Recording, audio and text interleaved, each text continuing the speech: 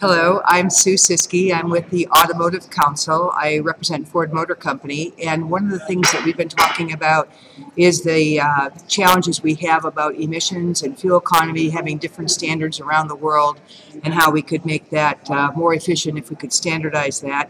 At the same time, we know that congestion is going to be a big issue, so we're looking at how we can use interconnectivity to help with the congestion and look at new models of what we can do for electrification and other things that could improve both congestion and CO2 around the world.